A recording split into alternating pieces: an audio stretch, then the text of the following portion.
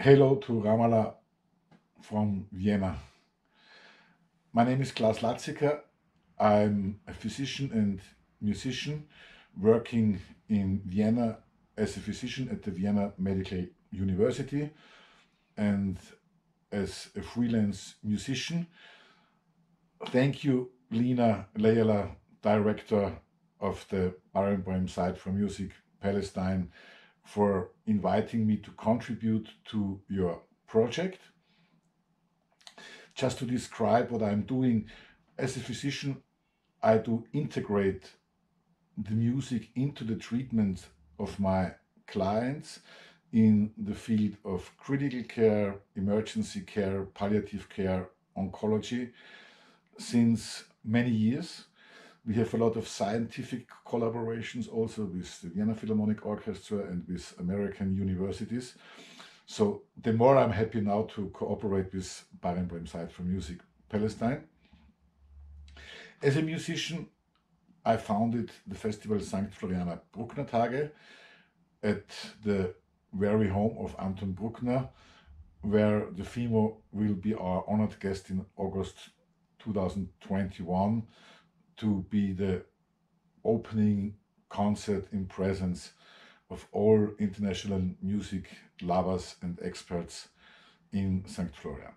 Actually, in my daily life, I do combine my two studies, my study of medicine and my study of conducting, in my work, and we give music to the patients. One of the main aims of giving music to the patients, especially in critical care, is to take them out from anxiety, which means we want to influence their heartbeat, to calm down. This is a phenomenon I want to teach you. It's called entrainment, which means that two rhythms entrain each other. In this case, the rhythm of the music and the rhythm of the heart, because if you are anxious, you have an accelerated heartbeat, and this can be influenced by playing music or listening to music. Let's go now directly into the music. I give to you one of the, I think, most famous pieces in the world, the air from Bach. And music is biology. So the pulse of the air is biology, and if you do it in a way that relieves you from anxiety, you can capture the patient and lead him out from anxiety. Let's go to the composition, because I want to tell you some secrets about heartbeat. It starts with a down-going, then comes in the heartbeat.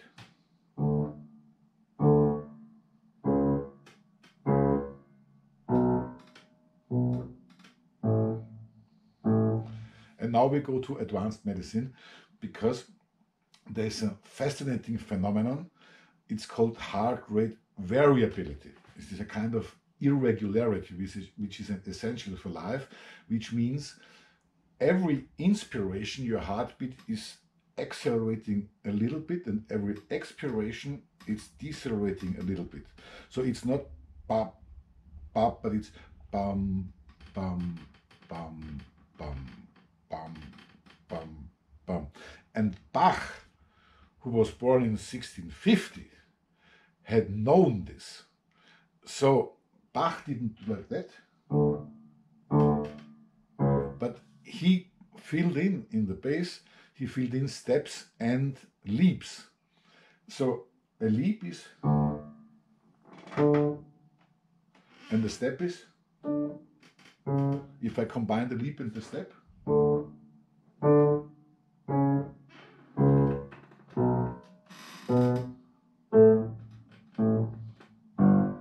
and then you just put the air, the melody, in the right hand, and you can literally influence people by the body, because you can entrain your clients and you can invite clients to join the music you make for the audience.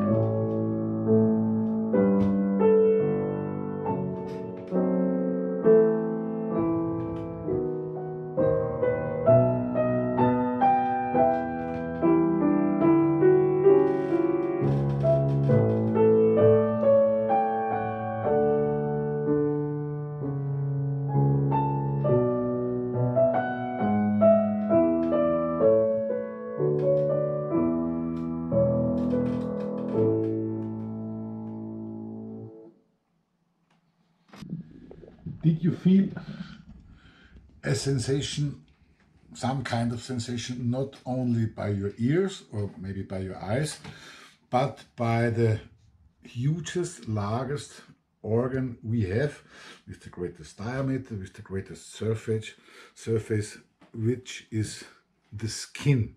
Because music can be perceived by the skin. This is why we use the term touch, not only the human touch, but also the musical touch. So this is why music can touch us. As I know from Lena, every one of you it's his favorite piece. I also do have my favorite pieces, and they literally are touching us. Sometimes you listen to music and you are not touched. Sometimes you are swept away by the music and you are touched by your emotions, by your skin, by your ear. We can measure all those phenomena. Many of you have seen crime novels, of course, and you know there's the so-called lie detector. And of course, the detectives say, are you lying? And you can measure the moisture of the skin, you can measure the skin resistance, and of course, skilled criminals, they can lie perfectly. So you can measure, you can also measure by heart rate variability, what I've already explained to you. You can measure very precise, yet you cannot explain it. So a precise measurement is the absolutely prerequisite to knowledge, yet it can not completely explain the mystery. You know, some mysteries even lose their magic if they are explained completely. So the magic lies in the unknown, in the unexplained. Or as Simon Rattle has sometimes stated in his biography, when he conducted Beethoven, I'm still confused, but always on a higher level. So this means music is perceived, so this means it's concrete, it's not abstract, because all your organs react to music. We know about the turmoils of life. I know what's going on in Palestine. I know your reality, and I want to share it with you, and I want to contribute to some coping ways. So, as you have perceived, music is as concrete as life is. This means music can describe life. It maybe cannot explain life, but it can mirror life, it can describe reality, which means that music has the power to counteract with reality, with the good and the bad flip sides of the coin of the reality. So this means if you are making music, you are concrete. So music is your power to encounter life and to modify life, your life and the life of those you love.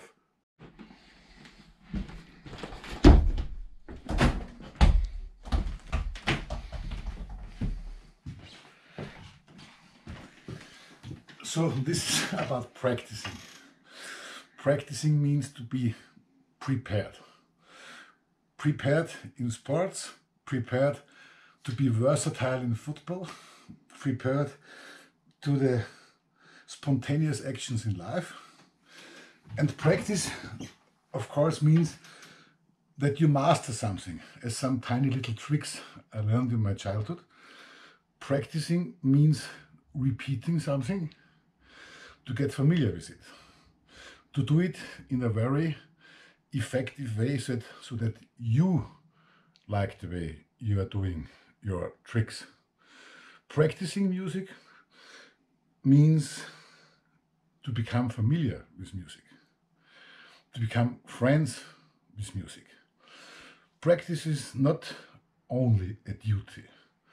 Practicing is a way to yourself, into the inner game of yourself. Practicing and repeating teaches you to have patience with yourself. And if you are patient with yourself, you gain patience with other people. Practicing means that you are not committing crimes or anticipating sins. Practicing is just becoming familiar. Of course, practicing is imagination.